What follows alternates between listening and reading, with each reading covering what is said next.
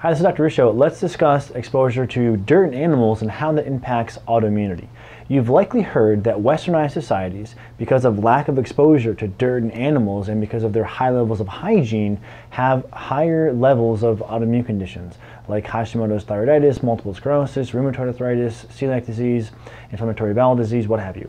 Yes, this is true. And a definite factor in this is the fact that we need exposure to dirt, animals, bacteria, what have you, to train our immune systems as they're developing so as to prevent our immune systems from attacking self.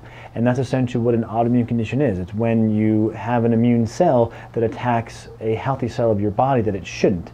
So one of the ways that we can make sure the immune system develops is by having this early life exposure to dirt, animals, bacteria, and that exposure helps train the immune system so it has a good aim, and the immune cells will only kill bad stuff and not attack healthy tissue of your body as it does in autoimmune conditions.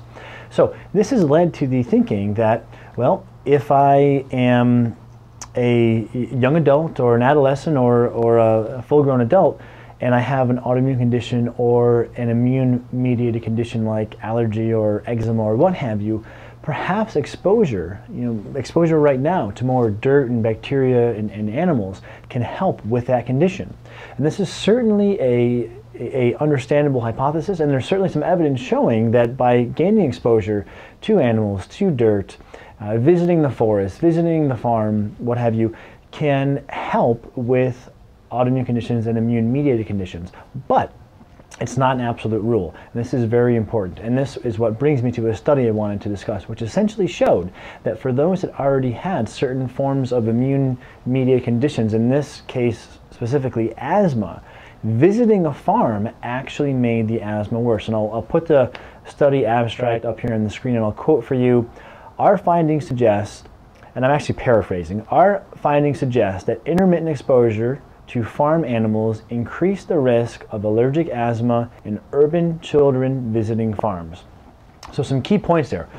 Urban children, meaning they did not grow up on a farm, but they're visiting the farm, actually increased asthma. Now, why is this? It's probably because you need to be growing up in an environment for that environment to be healthy for you, right? So if you grow up on a farm, you have a very well-tuned or toned immune system that can deal with lots of exposure to dirt and animals and what have you. But if you did not grow up on the farm, you don't have that level of training for your immune system. So when you just visit the farm periodically, your immune system may not know what's going on, and it may react negatively, as we saw in this study where they actually showed that, ironically, visiting a farm actually made asthma worse. Now, I'll give you another example. We see many people in hunter-gatherer bands have a high level of bacteria in their intestines, and they also eat a high carbohydrate, high fiber diet. And what happens sometimes is we think that that will be healthy for Westerners with gut conditions like IBS and IBD. And while in some ways, in cases it can be, there's also certainly a subset of people where eating a higher carb, higher fiber diet actually makes them much worse.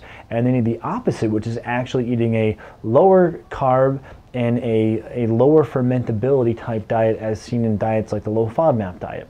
So what this all means is that the immune system is complex, and what works for one group will not necessarily work for another group. Meaning if you grew up on a farm, visiting the farm, being on a farm is healthy for you, but if you did not grow up on a farm, visiting the farm may not be healthy for you. And to outline that a little more, if you grow up on a farm, you're likely going to have less asthma and other immune-mediated and autoimmune conditions. But it doesn't mean that if you did not grow up on the farm and then you visit the farm, you'll help things like asthma and immune-mediated and autoimmune conditions.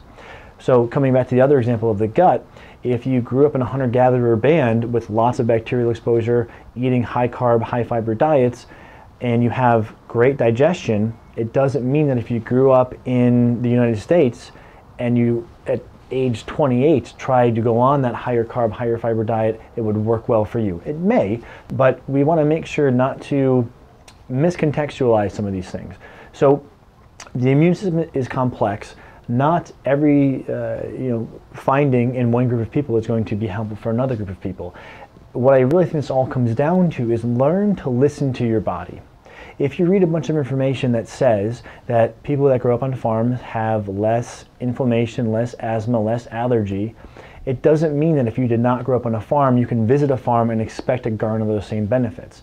And also, if you did not grow up in a non-westernized hunter-gatherer type society, it doesn't mean that you may benefit from that type of diet. But if you learn to listen to your own body, you'll eventually find your own truth instead of getting misled by different information that you lead. And of course, sometimes that information can be helpful and can lead you to what will ultimately be helpful for you, but it's always important to make sure you listen to your own body and trust in the experience that you're having. So in this case, a very interesting study that shows that even though farm life has been shown to be protective for the immune system, it seems that you need to have exposure to that farm life from early in life, infancy, maybe even in utero, onward to garner the full benefit. And if you don't grow up in that atmosphere, but you just visit the farm, it may actually be slightly deleterious for your health for some people. So always remember to listen to your body and take your own experience into account. So this is Dr. Ruscio. I hope this information helps you get healthy and get back to your life. Thanks.